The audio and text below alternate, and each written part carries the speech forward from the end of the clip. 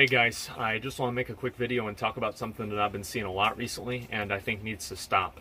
That is that I went on Twitch, I went on the Valorant section, and I looked at the top 4 streams, and 3 of the top 4 were fucking VODs.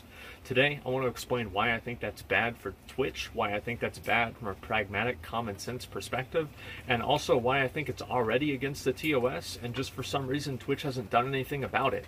Now, before I get into any of that, I do want to say, why am I making this video and not a Valorant streamer?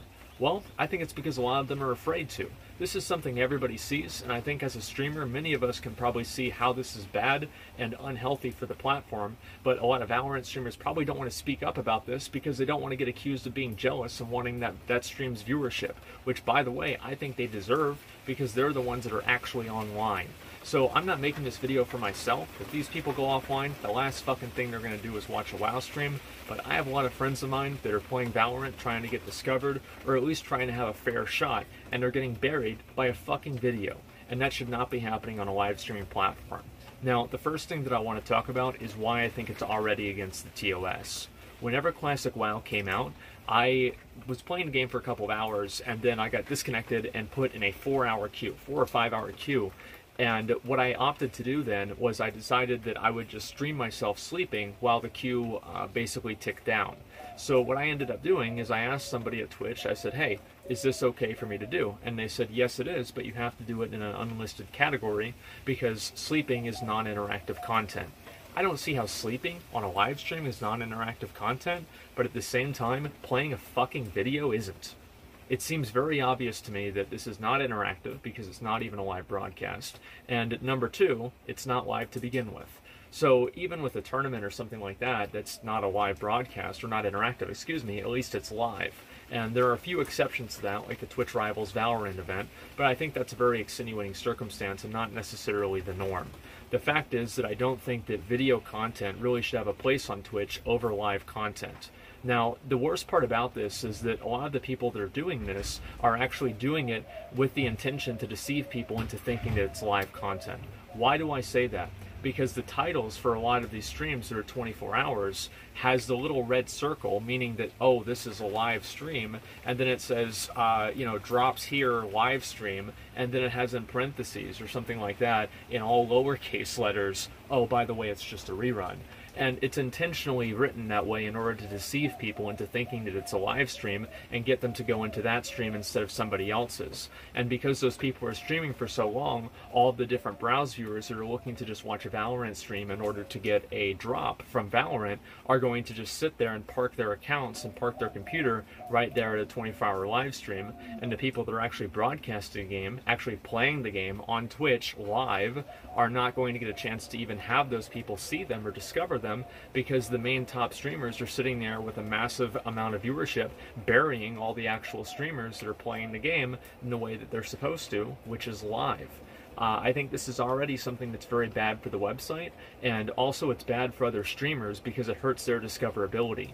In a lot of ways on Twitch, it's a zero-sum game. Most of the times, if one person goes online and you like watching that person more than the person that you're currently watching, you'll stop watching that person that you're currently watching and go watch the other person.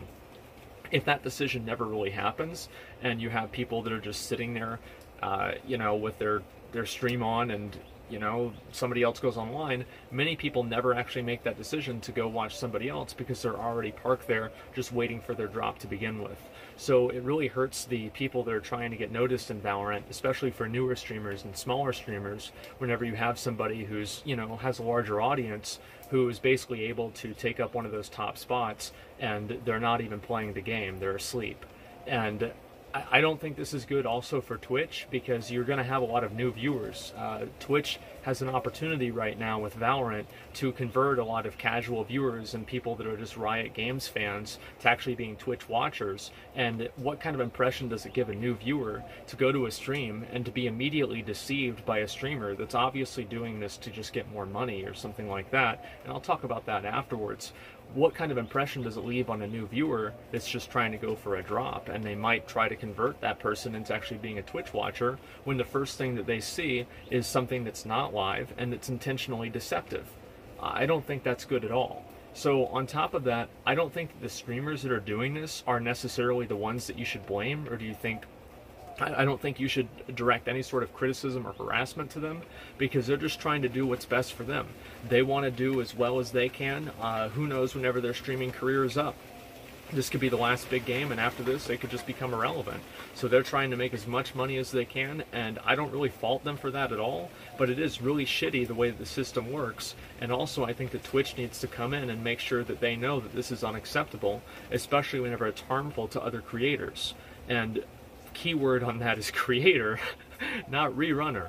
So anyway, I wanted to talk about this because I think it's really important. Again, I've got a lot of friends in the Valorant section who I feel aren't really given their fair shake, and I think that one of the big reasons for that is because a lot of people never even see them, because all the top streams, and those are the, you know, you go to a new section, where are you going to go? Probably look at the first 2 or 3 streams, and those people never even get seen.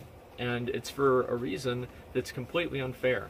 There is a rerun feature on Twitch, and it's not a coincidence that all of the people that are at the top are not using it.